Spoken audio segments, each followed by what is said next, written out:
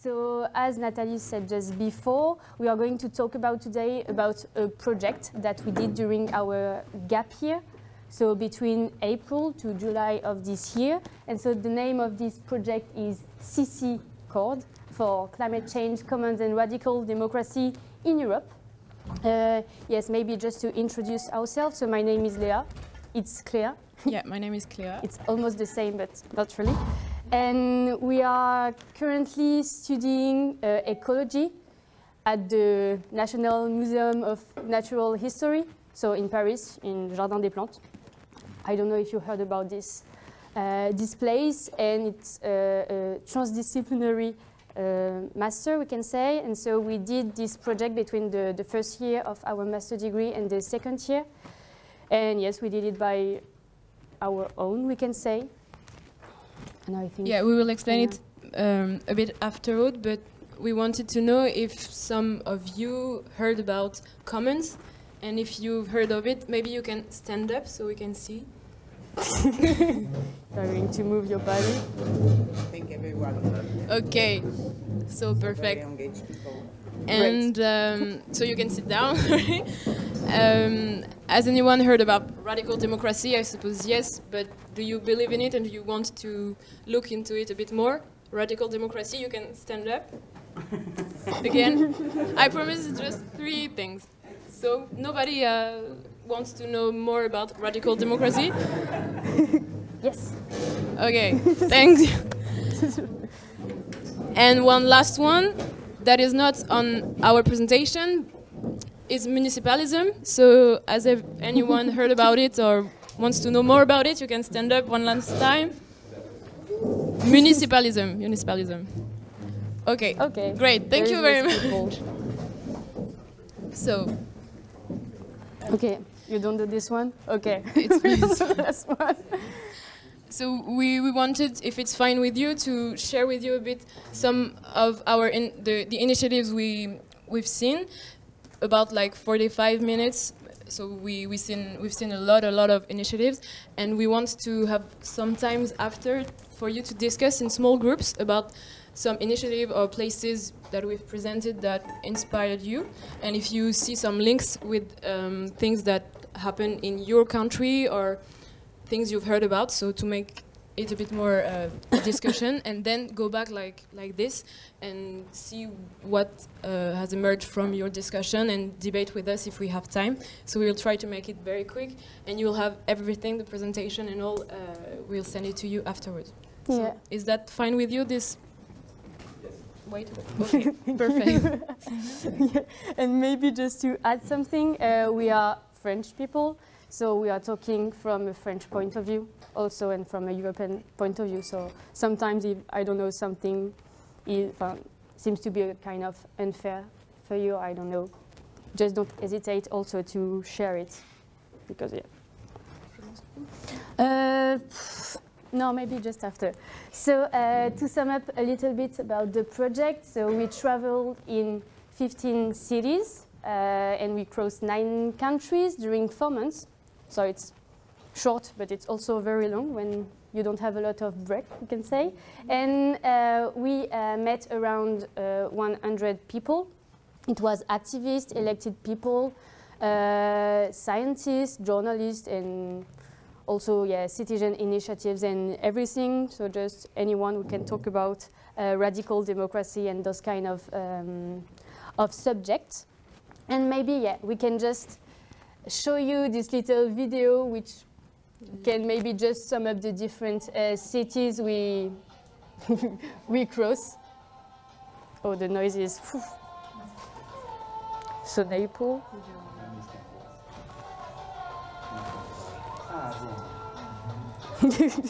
Sleepy Roma.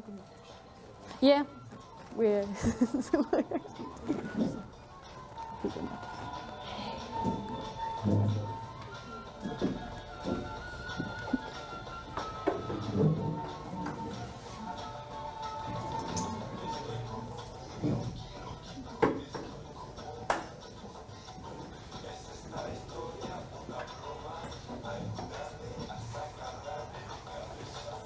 Okay.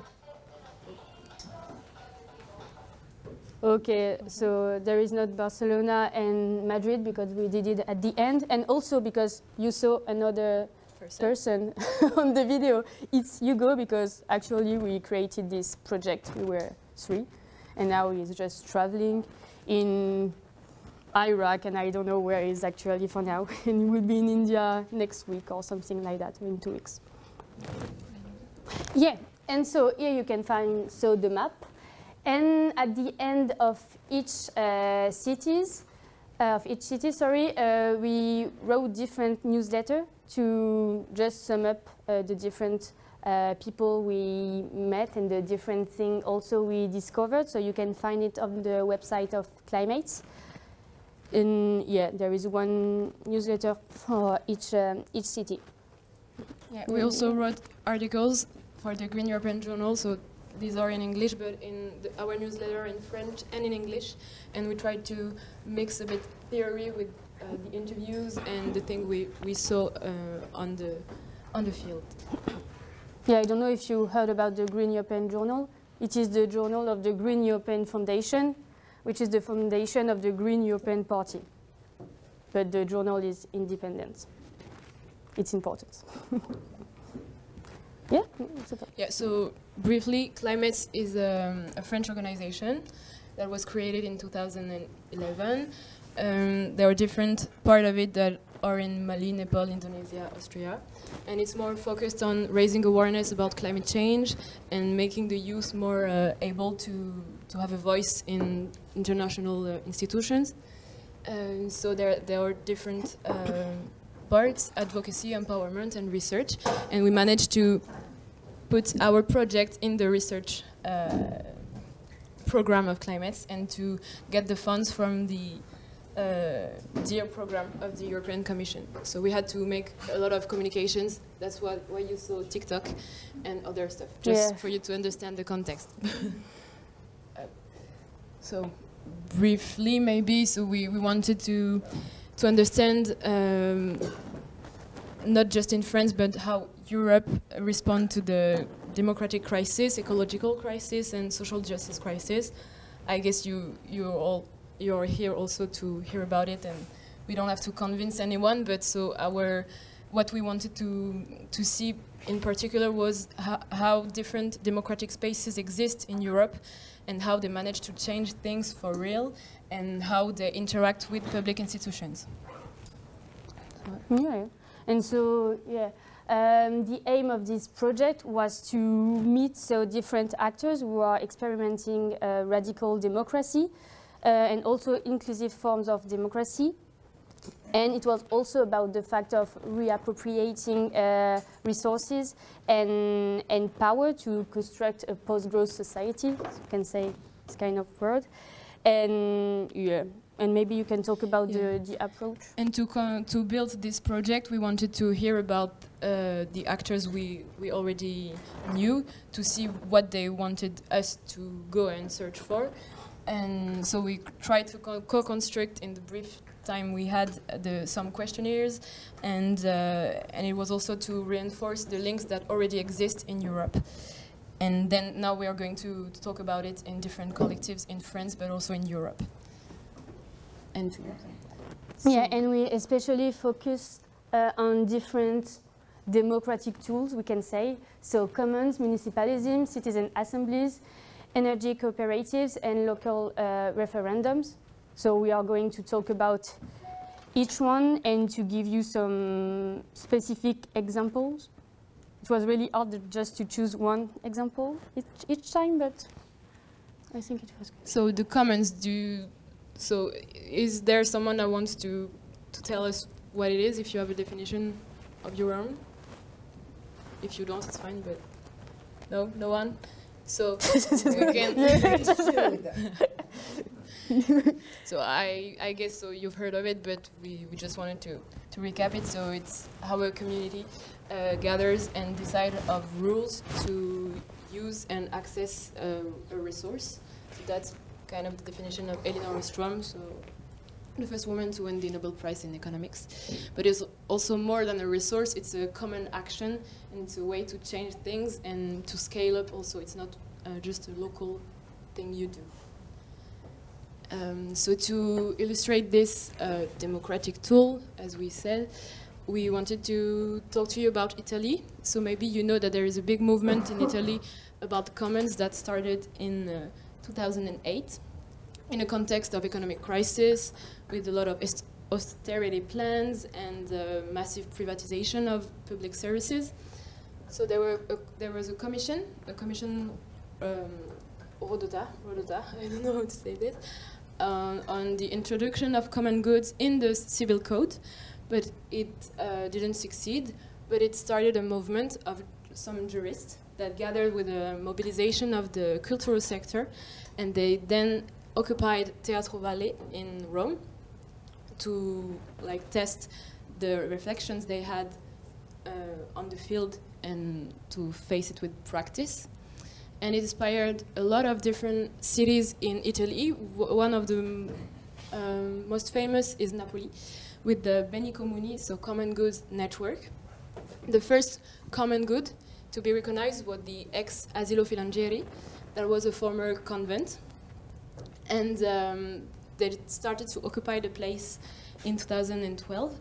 And because the population was very, very mobilized, they managed to establish a dialogue with the municipality, which was like a municipality okay with those kind of things because it was a civic list with one of the deputy was focused on common goods and who was one of the jurists of the Commission Rodata. So it was already a good place for them to dialogue. And then they managed to be recognized as a common good. So the place was recognized as a common good by the municipality. And after that, what's really interesting from my point of view is that they managed to be recognized as a an informal community with a self-governance. So there's two things, being recognized as a place of common good, but also on the governance. And to be recognized as an informal community that has its own governance, it is possible with the declaration of urban and collective civic use, which is a new tool they invented with some jurists, of course, but also from some law that is from the Middle Age or something like that. And after that, they inspired other places, and in Napoli there are now 13 to be recognized as common goods. So you can see some of the values they defend, so urban regeneration, auto-organization, cooperation, anti-sexism, anti-fascism, being inclusive and free, the civic profitability and not economic profitability, these kind of things. And so these are some examples. And for you to see how big they can be, in Italy they don't have social services, and this is why those places gain a lot of legitimacy, because they answer needs of the population. You can see a gymnasium, a bar, a health care place, also a place to assist refugees. It's really big stuff with a lot of activities. And this one was a former judicial psychiatric hospital with the cells you can see still upstairs. And then briefly, so there are commons in Bari. Virarote is a self-organized refugee community, so you'll have the presentation to look a bit into it if you're interested. In Bari also there is Bread and Roses with the municipality's vision, and they also are practicing urban agroecology. In Firenze, Florence, there is Mondeggi Bene Comune, which is a farming community struggling to be recognized as a common, and that is now recognized as a common because, or thanks, or because, I don't know, it depends on the point of view, of a European fund. Because there is a European fund, to get the money, they had to be legalized by the municipality. But everyone wasn't, not everyone was okay with this. That's also interesting. In Rome, there are a lot of occupations, and one of them was Lucha y Siesta, a feminist and trans-feminist occupation, which is not legalized yet. There is Porto Fluviale, that managed to be recognized also thanks to work of the university, of the architectural university. So that's also interesting on how university can help those places to be legalized and to get funded. So in Rome, you can check this if you're interested in. There is a big map with every occupation and some categories and all. It's really, there are really a lot of them. And now I'll let Leah speak about Brussels.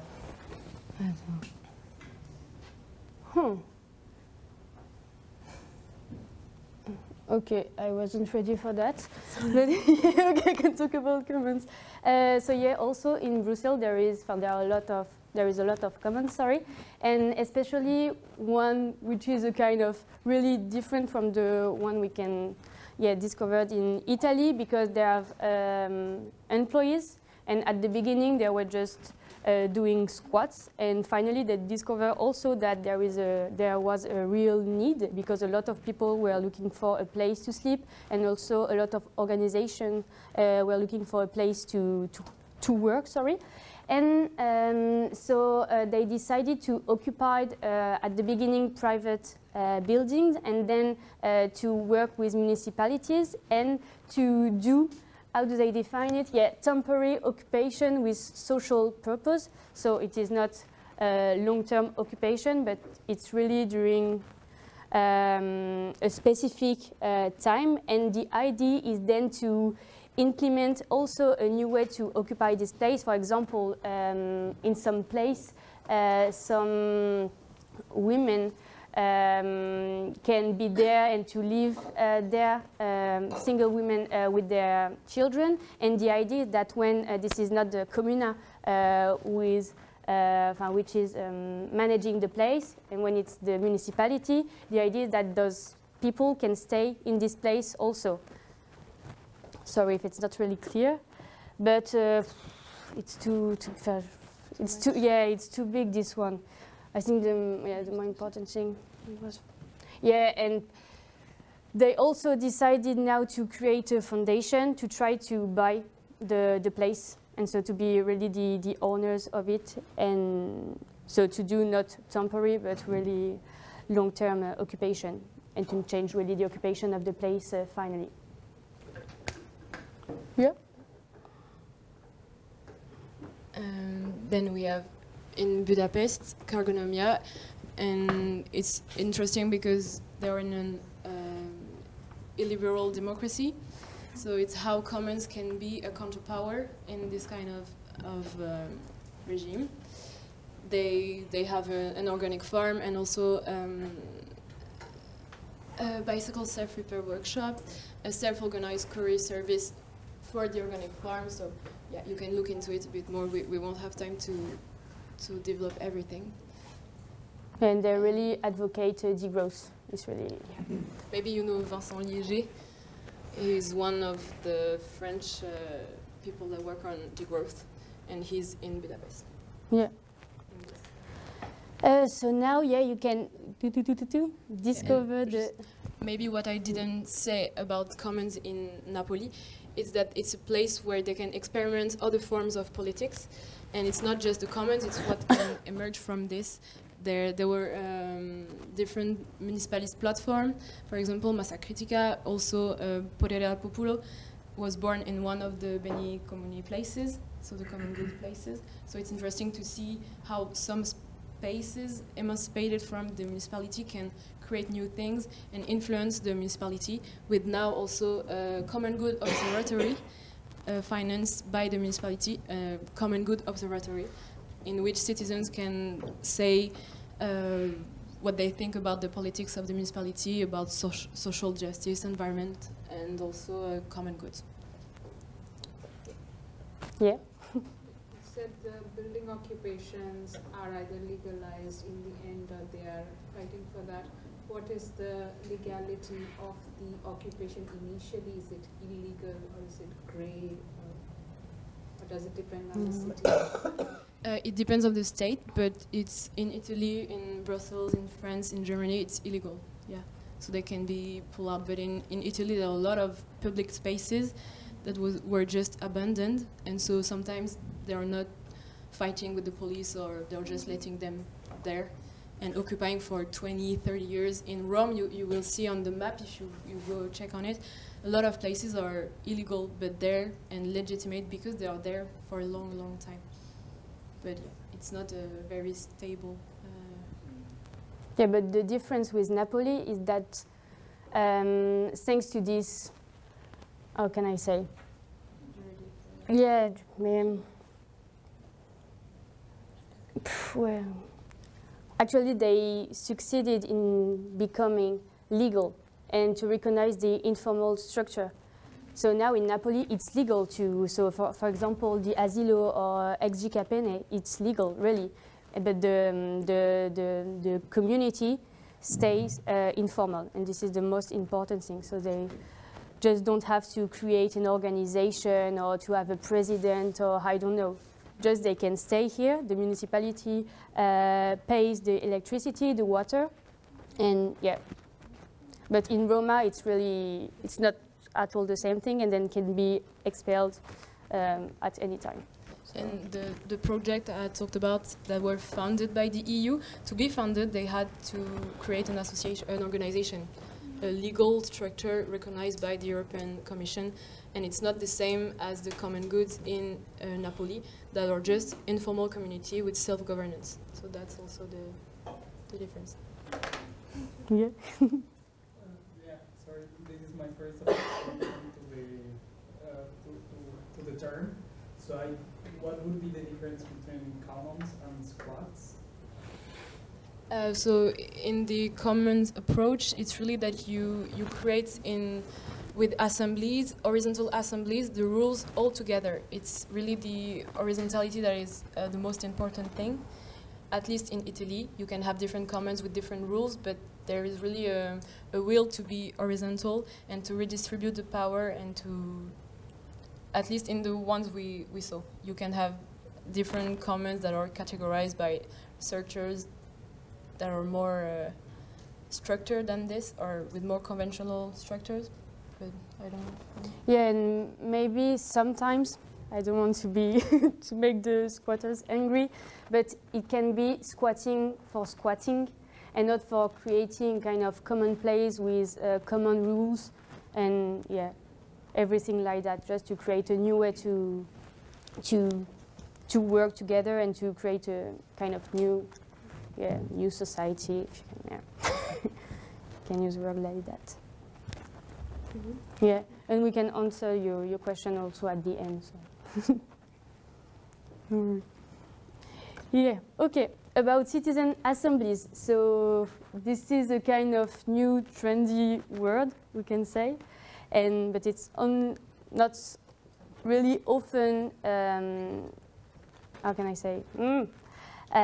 Sometimes it can be really democratic washing.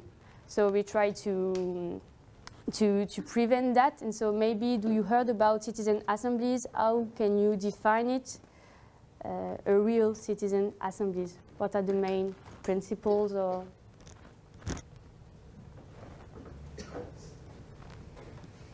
It's not really hard.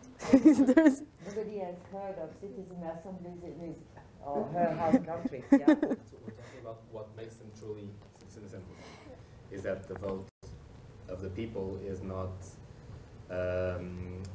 pondered or texturized by their wealth. So everyone, independently of where they are in the social structure, have the same weight, which doesn't happen in normal democracy, where people who have more money have more political heft to them. Okay. Yeah. It will also play the part is that it concerns only it only brings together the people, or only the people vote who are actually concerned with the issue. So it's not that everyone votes on something, but only the people that are concerned vote on the issue. Right? So it's very local based, I would say. Okay, interesting. And you've heard about the French one, maybe? And what is the most important critique that has been made on it? Do you know? Yeah. Macron did not execute the results of the assembly. Yeah, this is a main issue. This is something that can be. So that's one of the main issues we've heard about in the different cities we've traveled to. So we can say, first of all, that since this Convention citoyenne pour le climat, a lot of citizen assemblies were created in Europe, especially. So this is, we can say, the positive point on the one hand. But how can we define it? So assemblies, this is this is an assembly that bring together randomly selected everyday people. So this is really something important. And so to learn, to deliberate, and to make recommendations on different topics, for example, on climate crisis. And so we, wait, this is your computer. We especially talk with Magali Plovy, so who was at this time the president of the French-speaking Brussels Parliament. I don't know if some of you come from Belgium, but it's really something really hard to understand, just the different administrative levels. And so this is at the scale of the region, so Brussels Capital Region, and at the scale of Brussels Parliaments. And so they're creative, those deliberative mixed commissions. It was in 2020. And so those commissions are mixed. So it means that there are 15 members of the parliament and also 45 randomly selected citizens. And so they have 5 sessions, often to debate and formulate policies and recommendations. And the most important thing is that those recommendations then can be followed up by the parliament, who also participate to the writing and to the deliberative part. And they have already addressed 6 topics, so about 5G, homelessness, citizen participation in times of crisis, biodiversity, work-in training, and noise in cities. And so what are the strengths of those assemblies?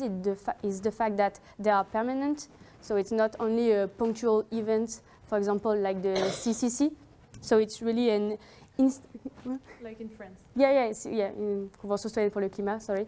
It's really an institutionalized process, and also they are mixed with parliament, and so it's easier just to follow up the implementation of the recommendation. And yeah, I think. A quick clarification. Do these citizen assemblies have legislative initiative, or are they merely consultative, or are they merely consultative? No, it's really they have concrete values. So then there is law. Okay. So this is this is not only about a consultation. It's really deliberative and taking decision. I can intervene. I was part as a researcher of the National Citizen Convention for Assembly, and it was very consultative. I mean, very consultative, but some other assemblies have more power, like in Ireland, or they participated to the fact that the law on abortion was passed. I mean, they are very different regime. But in France, we're resisting very much to this form of democracy. I mean, we're making good examples, but not following afterwards. Yeah, because sometimes those kind of assemblies can be really dangerous, because citizens can be really hopeful, and at the end, when the recommendations are not just implemented, they are really disappointed, and they're just like, okay, so just impossible to change anything. So it can be something really wrong. So sometimes it's better just to not set up and to implement it if it's to do it wrong. Maybe you can talk about Bologna or yeah. One other citizen assembly that was interesting is the one in Bologna, so in Italy. The first citizen assembly started on April, so we arrived just at this time.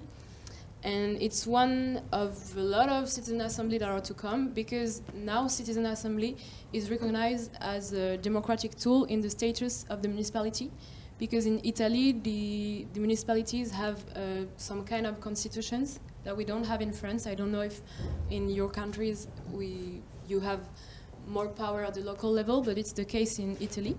So now citizens can demand a citizen assembly, one per year, but also the municipal councillor can also demand a convention, an assembly. And the first one was on climate. And it was interesting because since 2018, a lot of struggles, there were a lot of struggles on environment, climate emergency, sorry. And it's just 4 years after that that an answer was given by the municipality. And because the Coalizione Civica, that is a municipalist movement, managed to get into the majority in the municipality, in the city hall, in the municipality. But for that, they allied with the PD, which is a centrist liberal party. And as they managed to push the citizen assembly, they also voted with the PD for the highway widening, and which is why it was a bit complicated for the activists and all to follow the lead of the Coalizione Civica. And the citizen assembly became a new way for those organizations and all to be heard in a more broad public debate, because they were not heard on the streets through their protestation and all, to the protests, sorry. Having a citizen assembly gave them a way to express their needs and their revendication. So it's interesting to see how different tools and different actions can be complementary, and how it was important to have someone in the city hall that pushed something, even though they also voted for a highway, but also at the same time you have to have civil society to push on the street and also with the citizen assembly. So it's one of the initiatives we thought was interesting to show this complementarity. And if you want to know more about the citizen assembly in Europe, maybe you've heard about the Knowledge Network on Climate Assemblies. That is a network of researchers and activists that organize workshops, events, and also reports. A lot of them are already really good and interesting and go into details, and they compare different citizen assembly on different topics. So also how policy actors are acting and following up the proposals that came from climate assemblies. Maybe you've heard also about the Conference for the Future of Europe that took place between April 2021 and May 22. It gathered 800 randomly selected European citizens. A lot of European and national panels were organized, and they managed to get a lot of proposals, so 49 and some concrete measures. But it was also it gets a lot of critics. One thing I thought was interesting is that now citizen panels are recognized to be a tool in the policy-making processes at the European level. But this coalition, Citizens Take Over Europe, thinks that it was too consultative, and that they did not implement the revendication and the proposal of the citizens, and so it's citizen washing, basically. And so if you're interested to get a bit deeper into it, this coalition gathers a lot of organizations all around Europe, and they advocate for a permanent European Citizen Assembly, and also to have a more binding European Citizen Initiative. Maybe you've heard of it. It's a way to propose new laws by gathering signatures from different countries in Europe. But it's just to put to the agenda of the Commission a topic, but it's not binding at all, so they want to make it more binding. No, maybe you'll see this on your own. Okay. So what about local referendums? So have you ever heard about it? How can you define it? Or I don't know, just say something about it. Yeah, thank you. My very naive conception is that it's like a direct vote on a particular policy by citizens, and then again, I think to make it better than it's often done, it makes sense to have it regularly, not just like for a specific topic that the should be useful, but have it as more permanent tool. Yeah.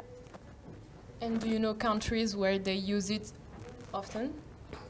To have one here in Paris very recently about scooters, electric scooters. But I'm not sure if it's common to do it, at least at the local level. There was also one in Berlin about whether the city should be climate neutral by 2035, significantly earlier than it was planned by the national government. But it failed. Yeah. It's okay? Okay. So we work on that subject, especially in Germany, because there is also Switzerland, which is really famous for local referendums. And so it is really an example of direct democracy, and especially in Germany, because, so we can read, it gives to eligible Berliners the opportunity, even outside the framework of regular election, to decide directly on certain issues and to adopt, for example, legislation. And which is really interesting is that in Germany, citizens can be at the origin of the implementation of this referendum. For example, in France, this is not, it doesn't start from citizens. It comes from administration, from municipality, and everything. So this is really the main difference. So here you can, because maybe just to, and the organization of and all the process is really different in Germany because it depends on the lender. And so for Berlin. Because Berlin is a state city, so this is the same abilities as the lender. And so here you can find all the process you have to follow if you are citizens and you want to implement local referendums. So first of all, you have to submit it to Berlin Senate's Department of the Interior and Sport, and with a budget estimation. And then you have to collect signatures. So 20,000, and only in paper form. So it's really hard, even when, often when it's raining. They told us that it can be really, really hard. Then the Senate, I can see, I don't know how to place myself. The Senate verifies the conformity of the signatures and also the compatibility of the reform with the legislation, of the city. Then there is the second phase, and so citizens have to collect even more signatures. So you can see the different, so 170,000 signatures. So it means 7% of local voters.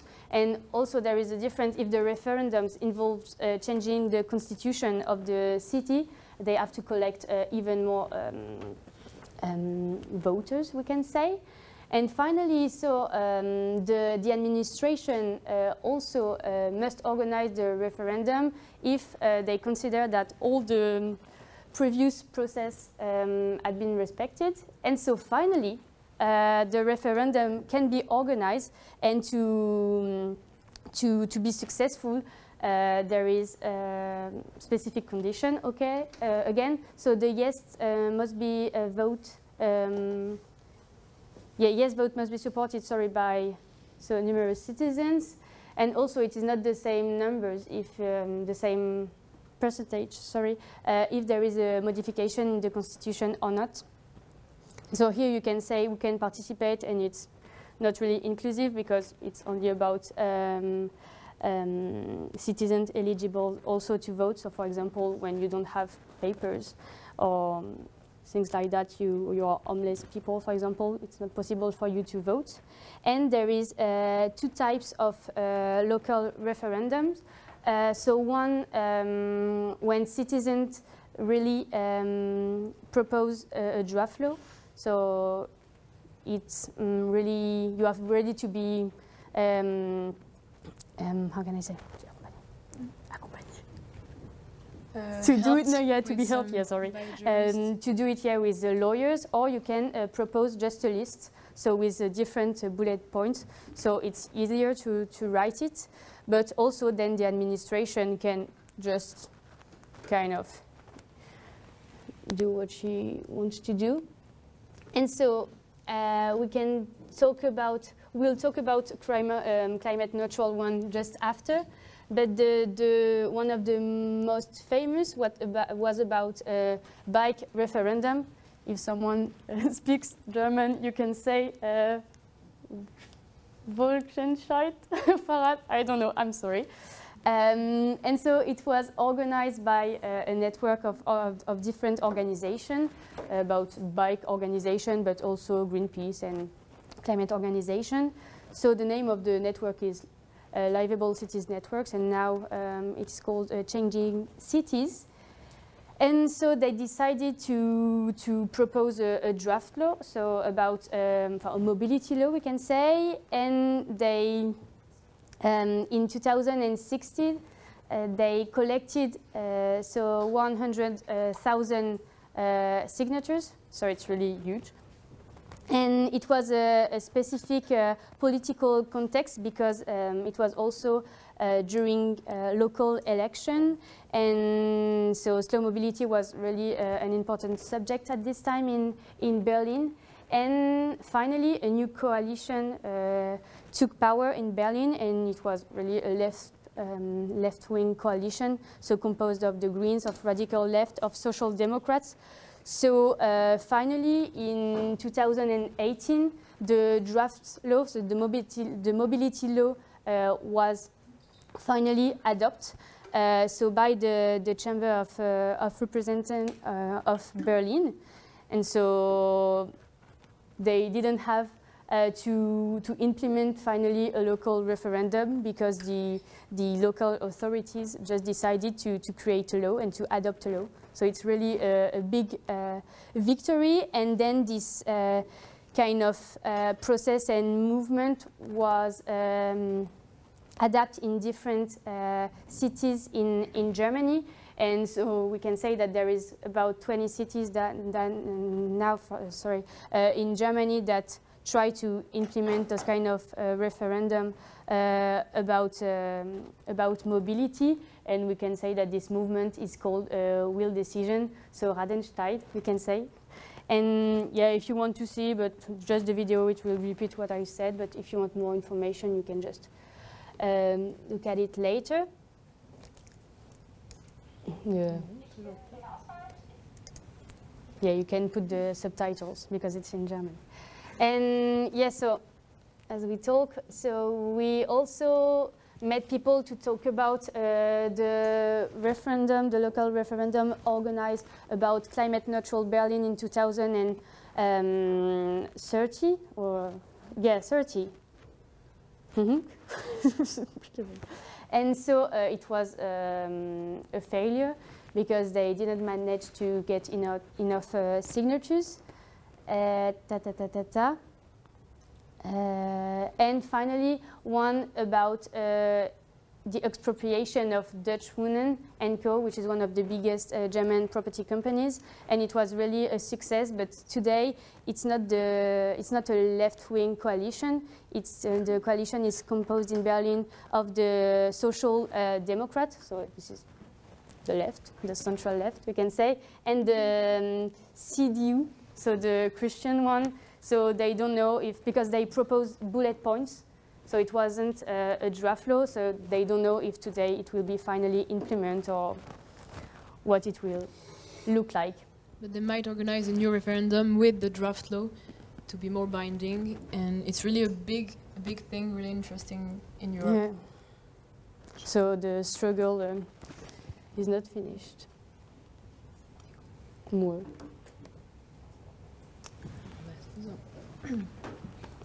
Energy cooperatives. Have you already heard about those cooperatives? Yes.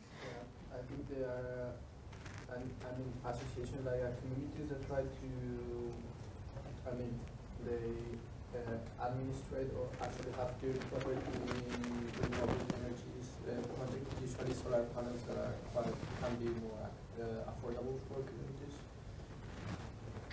It's like decentralized energy generation where you have these communities that are not linked to the centralized energy system. They produce their own energy in their communities. And basically can be renewable or not.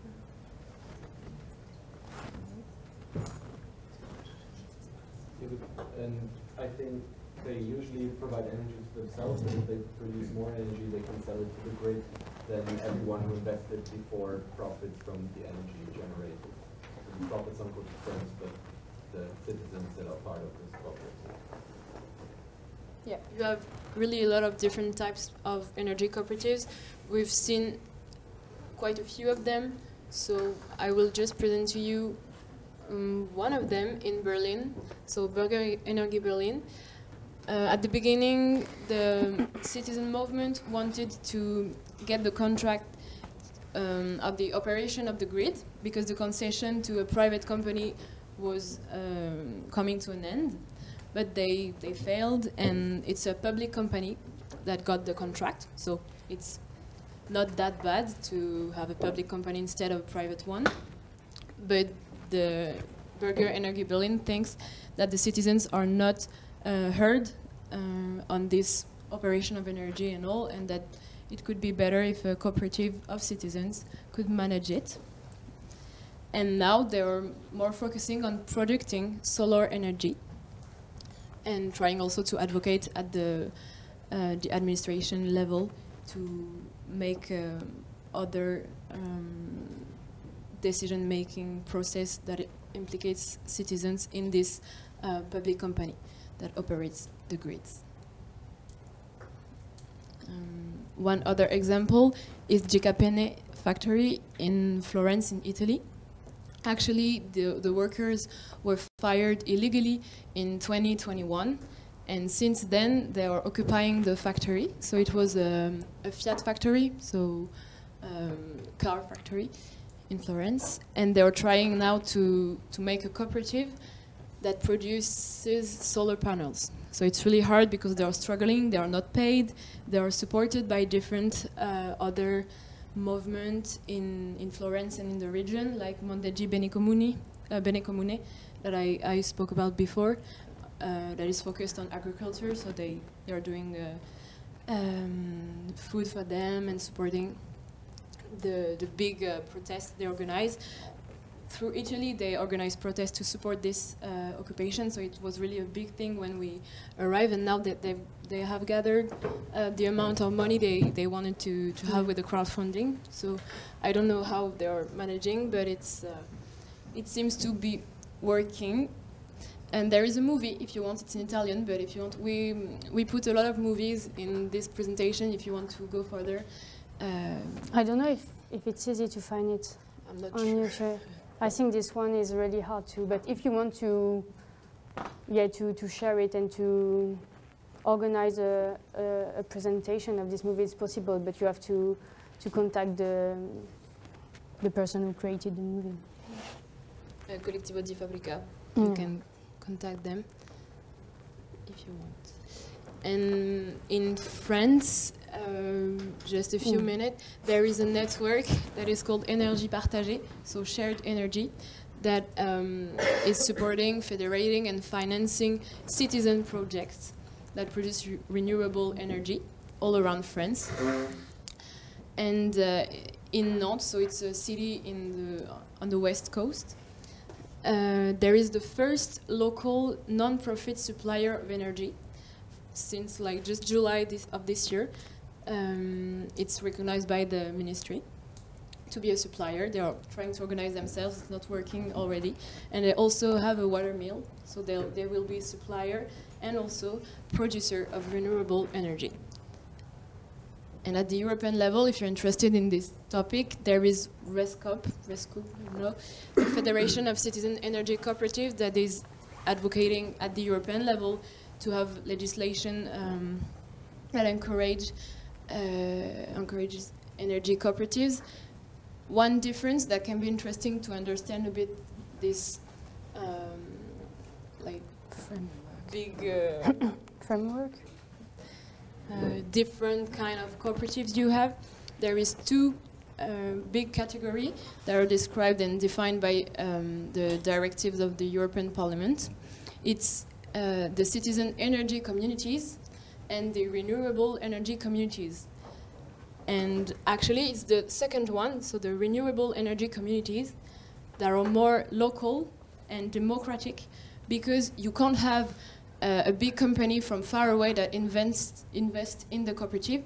You must have local, but they don't define local, but at least it has to be local and not a big one, just small, or I don't know if you say in English, moyenne, middle companies that can invest.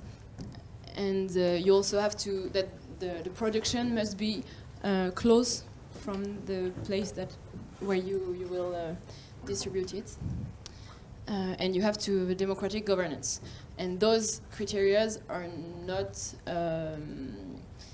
demanded for the citizen energy communities. So it can be a bit confusing. But if you want to know more about it, on Rescop there is a lot of stuff about it.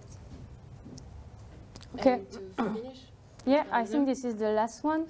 So what about municipalism? I think that at the beginning, not anybody was aware of this tool. So maybe if someone heard about it, about anything, what do you think it can be? I don't know. I think it's about relocalizing decisions and mobilizing on a lower scale than the national one. It's like a traditional political party, I think from Barcelona, Yeah. No, nothing else. So it's not really, famous. It's interesting to know. So we can say that also, especially in Italy and in Spain, they use the word platform to talk about the gathering of citizens. And so it's often municipalism. It starts from social movements for activists and from citizens in general who are actually not really happy with the way we are doing policies, and especially they are against the old parties and the separation and the opposition between the left wing and the right wings. And so they try to take the power at the local level, and so to transform the way we can do politics and to be so even more inclusive and to do politics for, by and with citizens. So we can say that it is a bottom-up movement. And then in 2017 was created the Fearless Cities Network. So you can see the map just here that you can find on the, I think there is, yeah, there you go. On the website of the European Municipalist Network, so it is a network about municipalism in Europe. And so you can see that in all those cities you can find municipalist initiatives, and actually to draw our project and our travel, we really start with this map, and a lot of them really try to take the power at the local level, but sometimes it's not really something that they want to do. For example, like in Malmö, and so they try to change politics, but outside the institution. So there is different kind of strategy. And yeah, on the website of the European Municipalist Network, so EMN, they describe different goals, so about what is the different goals of municipalism. So first of all, there is the question of the feminization of politics. So it's about giving women and more generally, more broadly, giving to minorities really a greater role in decision-making process. It's not about only doing, how can I say, also to share our vulnerabilities and the fact that it's not really always easy to do politics, and you don't have to pretend that you are really strong and that it's only for strong people who are a lot of knowledge and everything. It's also about deploying more radical democratic tools, so everything that we just showed you before, to enable citizens to participate to the decision-making process. It's also to fight against the rise of the extreme right, so in Europe, because it is a kind of common issues. Okay. And finally, to propose also an economy that respects living organisms and planetary limits.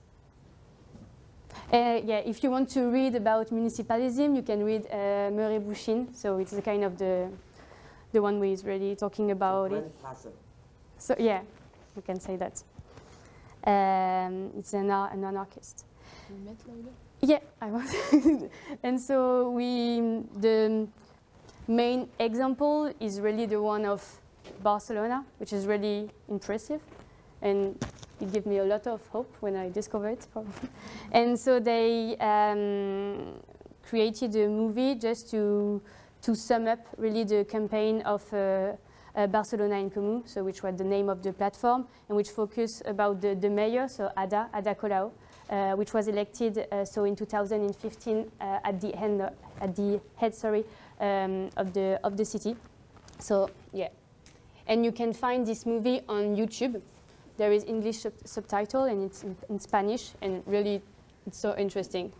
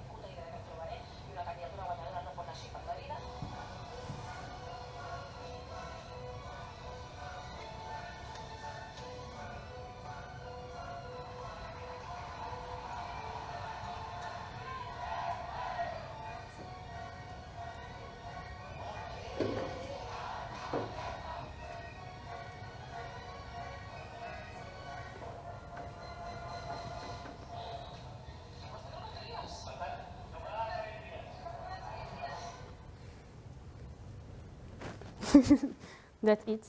So if you want, yeah. So she's just doing civil disobedience. Yeah, so next. Was she elected? Yeah. Yes, she was. For 2 mandates, and they lost this year, but they are still in the coalition with the Socialist Party. How can I do just to...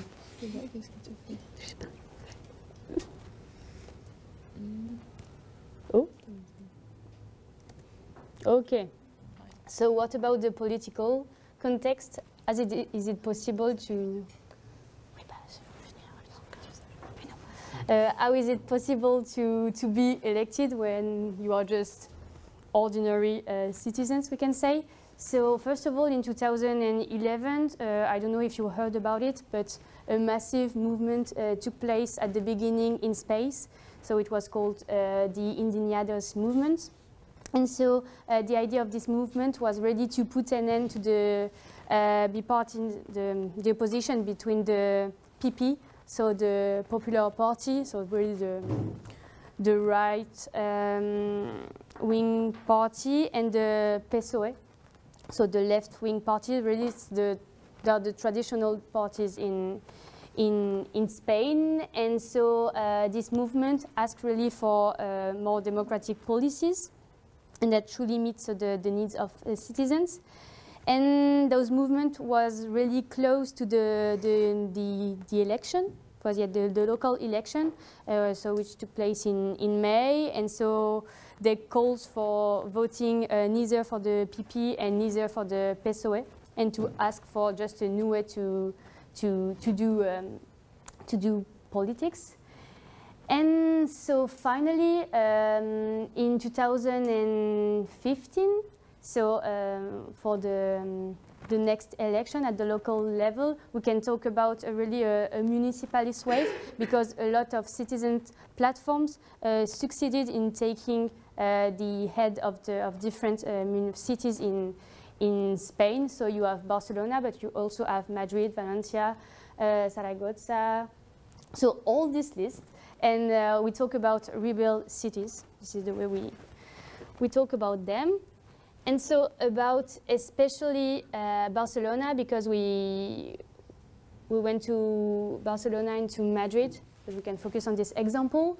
So in 2014, so before being elected, the creation of the movement, so there is a publication of their manifesto. And so they, we can say that Guanyem Barcelona, which was the previous name of Barcelona in Comú, was the gathering of different social movements. So a lot of people came from the Indignados movement, but also from the right to housing. And for example, Ada Colau was the co-founder of an important right to housing movement and a platform called the PAH, so la PA, we say. And also there was a lot of academic and cultural people in this first movement. And they, at the beginning, succeeded in gathering so a lot of signatures to be supported. And also they constructed their program with citizens, so they organized different meetings, committees, and online consultation also to create their program. And they wrote an ethical code, so with citizens, to define the guidelines to be respected by future elected officials. And so finally, the name Barcelona in Comú was chosen, and they define themselves as a confluence of different movements of various, so left wings and environmentalist parties. For example, Podemos was part of it. I don't know if you heard about it. They were created for the European election in Spain at the beginning. And finally, so Barcelona won the election in 2015. And so they had 11 seats, and so Ada becomes the mayor in place of Xavier Trias. So she said his name in the trailer, which is a centrist, and is now to obtain the majority, they have to create an alliance with the left-wing parties.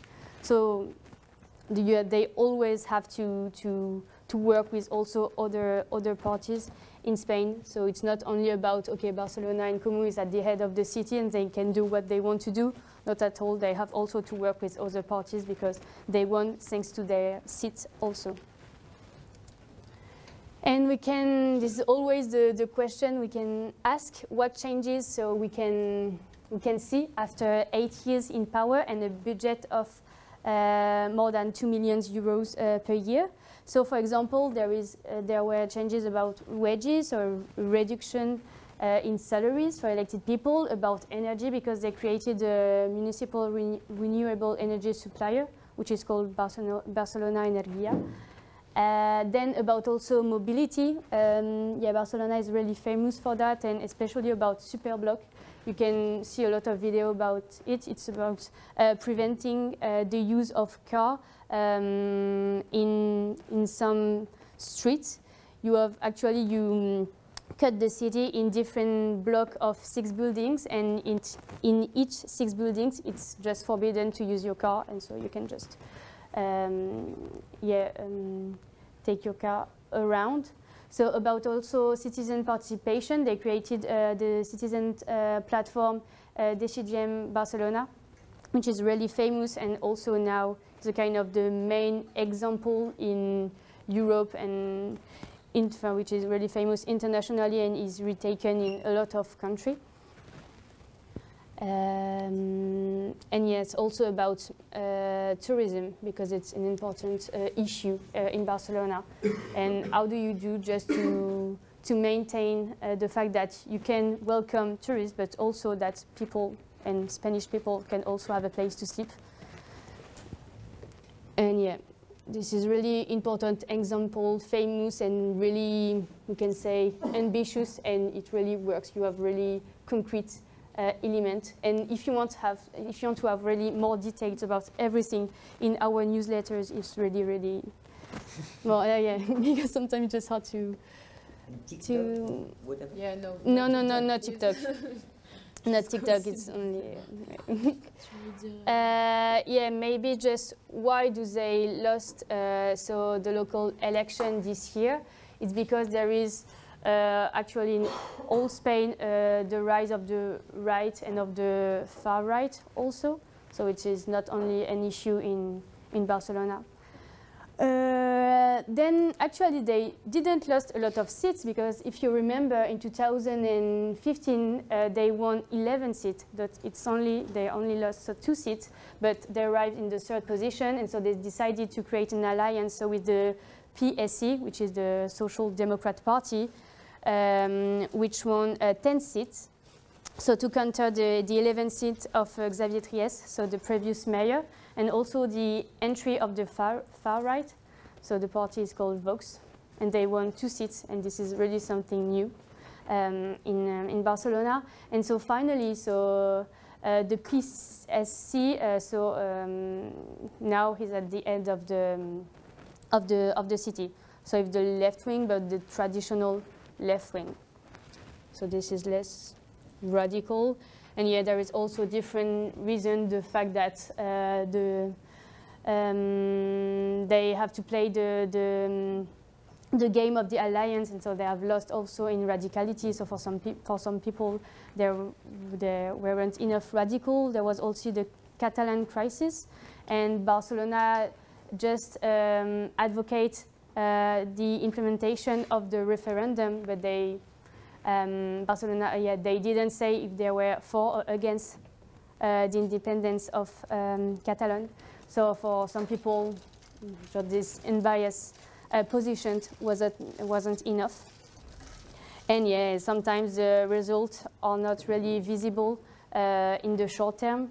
So people are just like, not a lot of things really change. So we can just choose another one. Yes, well, yeah.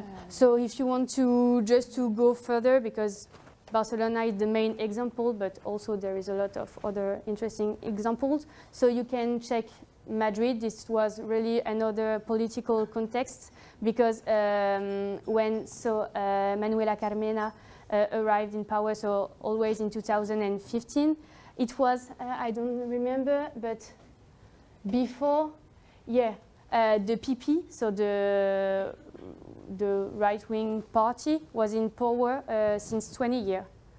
So since 20 years, so it was really a big surprise. And then they weren't really also ready to win. So it's something interesting. Yeah. And so they lost in 2018. So they stayed only for 1 mandate. And then outside Europe, things are also going on. And for example, in Belgrade, so a citizens, c'est toi, tu veux le faire? Yeah, can go for it. Briefly, because we want to have time to discuss with you, but what's interesting outside of Europe is that they're in an authoritarianism context, and so fighting for ecology is linked to fight for democracy. And as Yelena said to us, she's one of the elected people at the municipal level from the municipalist movement. She said it started as a protest movement for urban commons before becoming a kind of social movement, and finally an electoral player, and now we are becoming an official national party. So it started as a fight, and they just started a new party in July. So if you want to know more about it, there's also a lithium mine with a big struggle in Serbia, the issues of the green growth, the role of the European Union in it and all. You can see maybe more on the newsletter and articles. Yeah, and also in Zagreb, just the main idea is that at the beginning it starts from Spain, and now Spain, so a lot of municipalist platforms just lost the municipal election, but in eastern countries, for example, so and cities, especially cities like in Zagreb in Croatia. So in 2021, so the municipalist initiative Možemo so won the municipal election. So there is a lot of hope, and it's not only in Spain, and maybe it's not anymore in Spain, but it arrives in other countries and in another also political context. And what is interesting with Možemo is that they really work with scientists to create their program and to define also their ideology. And so this is the Institute of the Political Ecology, which was really at the core of the creation of the party and of the values and everything. And they talk about degrowth also a lot. And this is why in September of the year, the end of August, they organized, so the city organized so the degrowth conference, so in Zagreb. And I think this is the last one. Yeah, the last one, because we've been to national meetings last weekend to present these European initiatives to a network of it's called Réseau Action Commune. It gathers collectors and also lists and municipalities that are doing and practicing participative democracy. And if you want to know more about it, there is also a movie they did on the last campaign in Montpellier. It's a city in the east south of France. So yeah, a lot is going to happen since 2026 for the next municipal election in France. And maybe one word, we don't have any more money on this project, but if you want, or if you know people that want to travel through Europe and to continue this work, dig into one tool or recreate something, but around like democracy and with this political radicality, but yeah, with a lot of yeah, it's open. There is a place to do it with the organization. We have contacts. We can so share them, but yeah, we don't have money, so you'll have to find new money. But if you know people, this year maybe it's gonna be too short, but next year or whatever, it can be interesting to keep going this way of doing also research, because what we did inspired the French people we met last weekend. We didn't think it would interest them that much, but actually there is something to build at the European level, to build or to reinforce, to face also the rising of the far right, and how cities, and we've been to big cities, but also more small rural cities that can be places to change things and to resist to the far right. So yeah. Yeah, it's really open to anyone. And you have our contacts. We will send you the presentation. If you have questions, you want contacts on different countries, initiative or whatever. The point of this is to share and for you not to lose as many time as we we lost to dig into contact stuff. And so now we have 40 minutes left. So it's as you prefer, or you can discuss in small groups and then we talk about what you've been inspired by, and if you see some links with other things you know about in your countries or in different places of the world, or we can just answer your questions. So we have 15 minutes.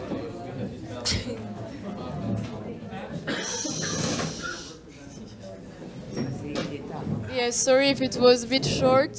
We hope you enjoyed or it was inspiring for you. You will have the presentation and all. But now maybe we can share some ideas. You can share the ideas you've talked about in groups. So if anyone wants the mic.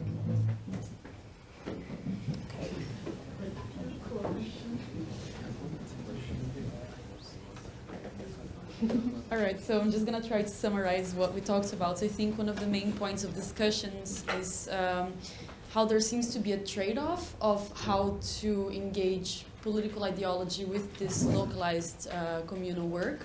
So what we were talking about is that sometimes it's hard to make this local work mean something towards more structural change. But at the same time, if you put too much political meaning into this localized work, it then becomes difficult to engage with people who have different points of view politically, and in certain places, maybe not necessarily in Europe, but outside of Europe, would also lead to more political repression. So yeah, the main points for us is how to find a good level of balancing local work in the communes and a more generalized view of political change. You don't think that the movement in Barcelona and other cities, remote cities, had a major impact at the structural level? You don't think so? Oh, maybe someone from my group can help me. No, I think. Should I? Yes. So I think that's the point we were discussing. So on the one hand, of course, you can politicize a movement and then invoke structural change. But at the same time, and apparently, as a person not from a developed country, but apparently in developing countries, if you over-politicize a local movement, it suffers from stronger oppression. For example, we talked about the Philippines and Brazil, for that matter.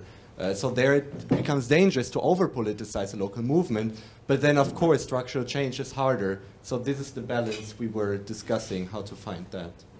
Okay, thank you.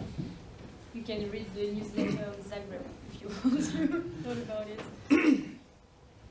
it. So we had somewhat fractured opinion, but with a consensus in the end. I'll present the first part of the fractious opinion on the group, mostly headed by me and not the more reasonable people. And that is that this type of the idea of citizen democracy doesn't really lead us anywhere, because at most, for its difficult in expanding its scope, it really can't address the cause problem, whatever is causing the big problems. It can only address the consequences. So in the global political view, it just leads to people wasting their militancy on something that won't really affect the rest of would not affect radically the political situation. The more reasonable people in the group, though, they think that there is a very important trade-off between scale and impact, and they believe that these things, although they only work in a very small scale, they have very significant impacts in the small scale, and for that they should be thoroughly applauded.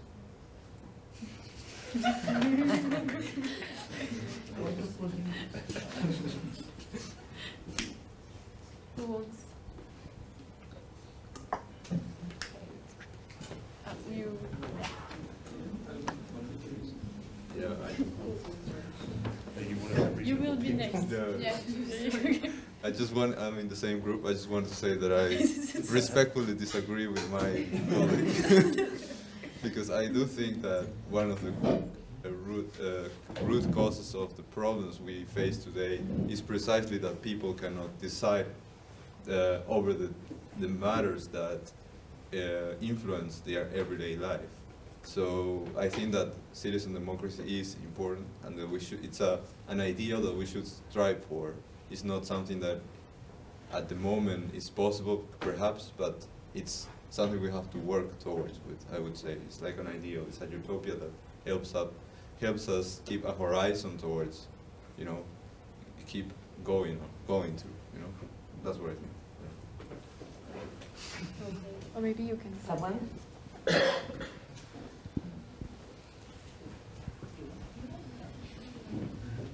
Hi. Like we were in a very specific group, like out of 5, 4 we were not from the European Union. So that I think that gave us like a very interesting driver. And actually like 3 of us, we were from Latin America, so we were like thinking about like if we saw these cases in our countries in Latin America, and like there was Montenegro as well, and there was a huge debate on that, and we kind of like realized that it's if I can make a conclusion, like it's like in the European Union level, the local governments have a lot of political power and a lot of independence from centralized decisions, a lot more than our countries. So even though that there are like some movements or some local movements in our countries, like they're much more kind of like smashed up from top down, because there is no support, and it's very like authoritarian societies. So these cases are like kind of sort of an exception, because it's a lot of democracy, a lot of resources, a lot of capital, and yeah, but there are some cases that are rising up in our societies. What we really identified was that also that what can propel it is the political structure of a country. For example, in the case of Barcelona, of course, it's a landmark because Spain has a autonomy community, so it allows every community just like to have the rights to implement the decrees and law, and it is going to be facilitated because of it. But in our cases, we identify that, for example, Mexico has a federal structure, and the case of Germany, of course. So it can be more easier to implement and to have those type of initiatives. For example, they have mentioned that there are some movements in Mexico, and there's also some movement in the case of Mary's country. But in the case of more centralized countries, like in the case of Montenegro or maybe in Peru, there are just, of course, but there is like a scarcity of that type of communities. But I think also, well, maybe it's just trying to go in depth. What we're trying to say about what is happening in the European Union, maybe that it's important just to take into account that there's some difference. Of course, the European Union and the federalism is important, but also these goals, because they highlight the part of the democracy that is like a radical democracy, that it goes far than the traditional concept of democracy that was of course proposed, that is not only going to vote, that also population can go and can participate indirectly. But also there are some cases like they can be a contradiction that it was mentioned, like the case of Hungary, that it's also a liberalism democracy. So that's all what we want to say.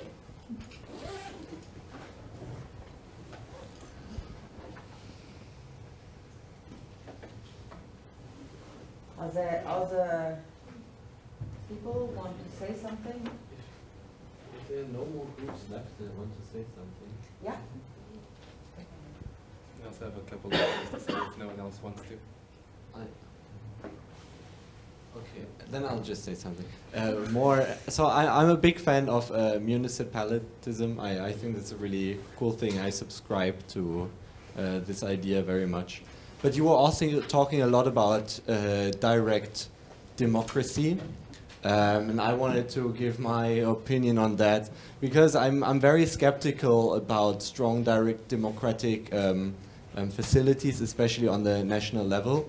To give you 2 examples, I think, for example, the Brexit referendum, which was an act of direct democracy, you can see how these things can result to very populist and far-reaching decisions that turn out much worse for the country if there would have been maybe a more expertise or a careful approach to the matter.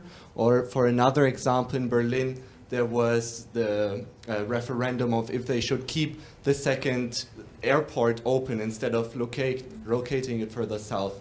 And the referendum decided to keep open the airport, and they closed it anyway. So they were against the direct democratic decision, which in my opinion was the right call, because the problem with the old airport was that it was lots of noise for lots of people, whereas the other airport didn't concern anyone. But because most of these people were not most of the voters, it was just decided to keep the airport open, which would have had a terrible impact of people who mostly came who mostly lived in social housing that was badly insulated, instead of the other airport, which would have which strikes mostly wealthier households in one-family homes. So I think, for example, if you think of legislation such as reintroducing the death penalty for pedophiles, for example, I'm not sure what the direct democracy vote would be on that, but I could very well imagine that people would be in favor of this, even though it would probably go counter most of the idea of human rights that we have. Yeah, so maybe you could give your opinion on that. The last part, or? No. Just direct democracy in general, and if you see it as a good tool or less. But the groups that didn't speak, you want to share something? We can answer maybe later. You want to? I would have a question to you. Ah, okay, so we can take both questions. We can remember everything. My question would go more to your personal experience throughout the year, because you've traveled around in many countries, you've talked to so many people, and I would find it interesting if you have made experiences or gained knowledge that was surprising to you, things that you didn't expect, or were did this year more or less confirm the assumptions that you had, both about radical democracy or the project that you visited? Yeah. You want to say something? Yeah, just a quick remark. Is there anyone that hasn't spoken yet that wants to? Are you sure? Yeah, my remark is also a bit on the same vein as Bjarne's remark. And when I think about historical examples of binding citizen assemblies, one of the most clear examples I think is the Polybian Constitution of the Roman Republic. And the interesting thing about the Polybian Constitution is, although it had a lot of citizen assemblies, they were very easily co-opted by the power, by people with lots of money, exactly because they did not have organized structures in those assemblies. Part of the reason why we moved to representative democracy was that the idea that the representative would be for his let's say professionalized role in politics would be harder to sway or harder to corrupt than just a random citizen picked off a lot. And that gets even more stronger when we include political parties in the mix, because a political party has its own philosophy, its own ideals that should act as a barrier to it falling prey to the interests of capital. And I would also like to know your opinion on how to insulate the citizen assemblies from the power of capital in the way that the Roman Republic did not, leading to its tragic fall. Okay, well, we have 4 minutes. Do you want to say something? Yeah, I can start. And we can stay to discuss a bit afterwards if you want. At least I can. Yeah. Yeah, just maybe first to clarify also about municipalism, because you talk about it. I didn't say it, but there is the idea of also of climbing the different scales. So the idea is to start from the bottom and then to change politics, but at different levels. So it is about starting from local, because they believe that people feel more confident, and also it's about also against fighting against abstention. And they believe that if people are not interested about politics, it's also because they don't feel part of it. And so when you start from local needs and from everyday life issues, it can be the start of bigger changes. So yeah, just to clarify about municipalism. And then about the fact that in Europe, I think it's true, it's really easier to create a municipalist platform. But we didn't talk too much about Budapest and about Croatia and Serbia, but this is really another political context. And for example, in Budapest, this is the Green Party, which is in power in Budapest. And so the national government is Viktor Orban. So this is not really the same reality. And the local Green Party, so they told us that it was really, really hard for them to do something, because they don't have money, because the party of Viktor Orban, so Fidesz, just cut the different money, subventions and everything. And also because they have powers as national government on the different medias. So they are just saying into it that Green Party cannot manage a city. It's not that they cannot manage, it's just that they don't have money, so they can do anything. So it's also sometimes, I think, really in the details. And so sometimes it's just harder to see that there is really, really, really an important issue, and that European countries are still working with those kind of countries, because they define themselves as liberal in an economic way, but in the question of, how can I say, freedom of expression, this is not the same thing. But we just choose to accept to work with them, because just for money, and we just forget this second part. So yeah, just about it. And maybe to start to answer with the question of direct democracy and referendum, local referendum, and the limits of it. We didn't have the time to go in Switzerland, but there is really an important issue about it. On the one hand, to ask each time to citizens to take position on specific subjects, and sometimes you just don't want, you just don't have the time, you are not really well informed, you don't feel really legitimate.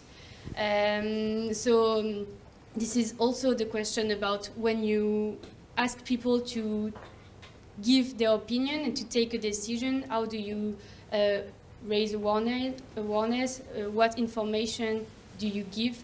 So this is an important subject. And you were talking about Berlin on that? Yeah, because actually in France it was the same issue on the question of airport for Notre-Dame-des-Landes. I don't know if you heard about it, and then there was an occupation to fight against the construction of an airport, and the local citizens vote for the construction of the airport. But finally, so a lot of people were against that, because even if people were for the construction of the airport, it was against the question of common good and just to live in a with equality and everything. I don't know how to say it each time, just to not be just cuckoo, we can say.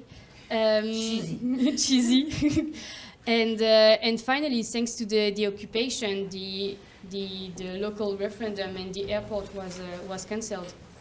So sometimes it is just hard to, there is no opposition also between different citizens because you're just living in, it was near Nantes. You are like, okay, yeah, it will be really practical if I have another airport just next to me, but you don't really think about ecological issue, inequalities and everything. But if you have also a time, a consultation and assemblies to talk to confront yourself, and I think this is really important just to create spaces to talk about and to be informed before taking decision. And I think also in local referendum, it is forbidden to take decision in Germany about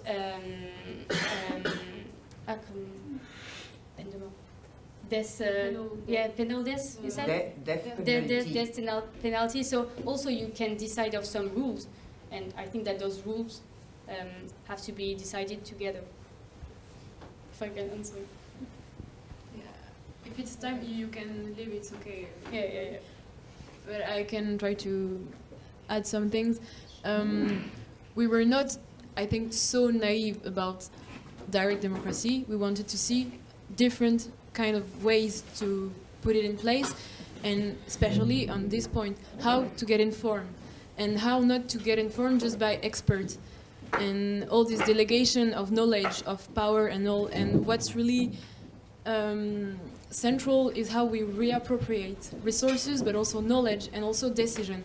And it's a triptych, like you can't have one without the others. And obviously a lot of initiatives failed or have limits, and honestly it was really difficult to go and see everything because we were very critical. I wanted to understand the limits, what went well, what went wrong, and I saw a lot of wrong things, or I mean disappointing things. So that's also to answer your question. A lot of things were disappointing, but also a lot were inspiring because it's very different. There is not one method, one way, but a different attempt to do things, and not to go in this way that direct democracy is, how can we say that, in the negative part you've described. So it's really interesting also the complementarity, and it's not one tool that is the thing, and it's about also cultural change, how we manage to discuss together, and it's not just a tool, it's how we listen to each other and we can put ourselves at the place of others. And of course the question of the capital and money and redistribution and all. But what strikes me in the comments, especially in Italy, because I didn't know this kind of thing, and Italy is really different from France because they don't have public services or social services, or not that much. There is a lot of privatization, and actually it is because the state is not very present that it allows people to be legitimate, because they answer needs of people. So you know, it's a tension, it's not good or bad, but it's because of this context they managed to get in this place that was free or like void, but it's not something we can wish for maybe, or I mean it's just how all those perspectives can nourish a vision, and that you don't stay in. But I mean you're all from different countries, so you know that, but how we can also inspire ourselves and not stay in our like straight and small minds, and yeah. So I think that's one thing very interesting, and the self-organization, how we, because we are from this museum in Paris, Sorbonne University, and all the weight of academy, the elitism, also all the discriminations, sexism, classism, racism, how it is very present, and how I at least saw different ways to answer those questions, or to question actually the communities, the people inside the communities, and how to reappropriate those things and not to leave them to some expert or some laws far away and to be like implemented by police people. No, how we reappropriate those things, those discussions, those decisions, and how it's really linked to being emancipated from the power and the capitalism. And what was really interesting, and how you manage to get your own food but not as a like a small thing in your small zone, but how you get this, but you spread it. How in Italy they are really open. You can go there, visit them, help them. Everyone is considered. There is a real question of responsibility and also trust. And I think this is inspiring. But of course, in the world as we know it, with strong forces, big companies, corruption, power, money, it's really difficult. And it's not one thing like that can change things. But I think the network of all these different forms can produce something and can resist. And we can see in Italy, it's not because there is Meloni at the power, so the far right, but it's also a federal system, so not as centralized as other places, but it hasn't changed a lot of things for the self-organized places, social centers, because they have kind of an independence. Of course, they don't have money and all, but you see, it's also how you can, it's not a solution, the solution, but it's how all these things together can change a bit something. And if I can add one last thing, personally, it's how the power is corrupting people, and how in our communities, organization, we can try to see that, to discuss that, because it's, for me, the root of not everything, but I mean, it's really the basis of how we can also, in militancy, destroy ourselves, because we are actually going down in those kind of issues. Even with little power, there is struggle for it. People sometimes don't look at it, and it's something important for me to look at it. Sexism also, I felt a lot about it. Even in academic also, I realized how we are constructed. I mean, we already realized something, but it was more present to speak to people situated very differently. So I think one central thing, it's how we consider each other, and it might seem to be really small scale, but you can start with the core that is more open to discuss, to consider each other, to deconstruct, to then face bigger issues. But if you're not addressing those issues, or at least watching them, discussing about them, because we can't be perfect, it's not about being pure or whatever, but just if you don't choose to see that, then you can have municipalist initiative, commons, big things that just go down because of one man at the end. And I think that's the more disappointing thing, to see how you do a lot of things in the emergency with this masculinity approach, productivist approach in militancy, and then it just goes down. And sometimes I think democracy, but I know it's from a perspective, a European perspective, and I don't say that it's easy, but taking a bit more time sometimes can also produce things that you can't quantify, but that will change around. And it's, I think, one message of what we want of the presentation is that it already exists, and it's not very well known, but a lot of things, different forms of things exist, and it's about being inspired by all this and helping each other, like, without all this frontier. No, how do you say? Borders. Frontiers, borders. So I don't know. Yeah, just maybe to add, there is just a huge stake and need to link everything, because when you are just working on your project, on your initiatives, you just don't have any time to see what is going on just next to you, or just in the country, just next to your own country. And so we tried, thanks to our travel, just to try to sum up everything and to create a kind of knowledge that can be shared, that can be useful to them, and maybe to prevent also to